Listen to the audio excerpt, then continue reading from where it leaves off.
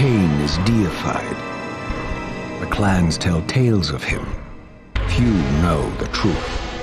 He was mortal once, as were we all. How you doing, everyone? DMC back with another video, and this time we're bringing you games that deserve a remaster. And we're starting off this series with one of my all-time absolute favourites of the PS1, SoulReaver, which is the story of Raziel, who's a vampire that's... Right, do you know, I'm not going to spoil that. See if you want to find that out, you can find that out yourself. But I'm here to tell you why this game deserves a remaster.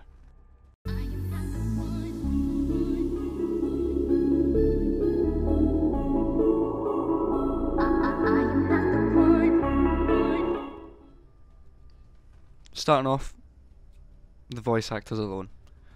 We're going to take a look at Raziel, the main character. He's voiced by Michael Bell.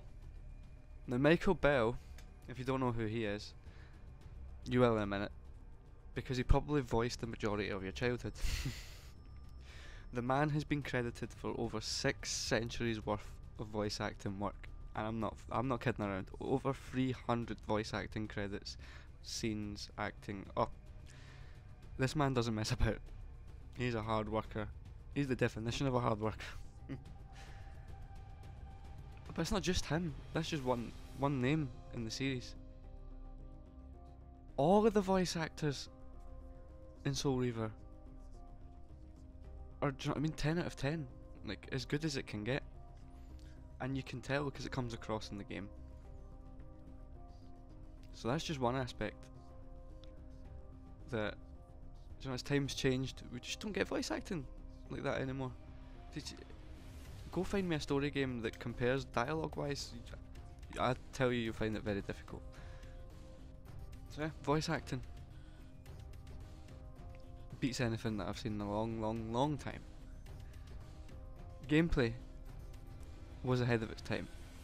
Now obviously, with the setbacks of the PS1 and the way they scripted everything, you're sort of always tussling with the camera. You're using your left trigger and your right trigger, or your R2, L2, to control the camera movement, which is pretty dated nowadays. And fighting the enemies, you can't just directly kill an enemy in SoulReaver.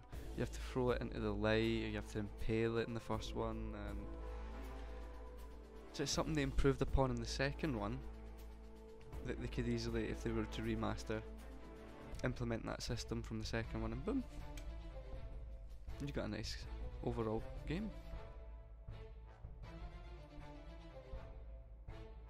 So then there's the story.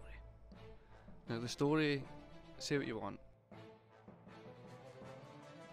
For me, it's one of the few stories that manages to coherently and effectively get across the plot, as well as having big payoffs at the end of the games. 'Cause I mean, this isn't just a 1-2 game series, do you know what I mean? This spans 3, 4, 5 games, and they managed to make that plot payoff perfect, and then also sort of leave us on a cliffhanger, which yeah, still upsets me to this day, but it is what it is. Maybe one day they'll continue, which is another reason why it deserves a remaster. You remaster it, trust me, people will love it.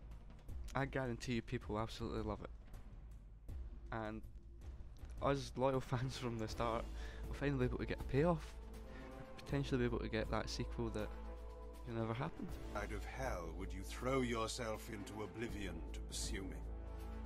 Mobius trolls for the ignorant and unwary. So we've covered story, the voice acting, and a little bit of the gameplay. But the characters in this game are something uniquely special to it, that again hasn't really been replicated in other games since, you know, because it's a game that's so good at putting across the point that there's no right or wrong really. It's quite ambiguous as to who's good, who's evil, and it's not until, again, you finish every game that you finally get a whole picture there for yourself. And that's something that not a lot of games manage to do nowadays. They don't keep you going for the big payoffs anymore, really. I think Gears of War on the 360, that 1, 2 and 3, and then after that, I'm sorry to say, but subpar. Absolutely pathetic.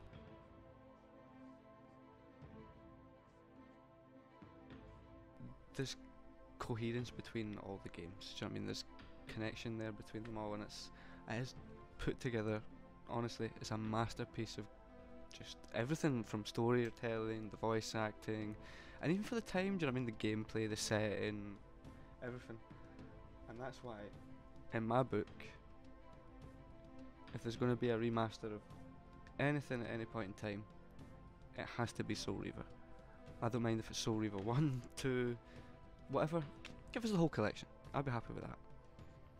But if you have to just remaster 1 to test the waters and see what the fan appeal is, please, I'm begging you. We need it.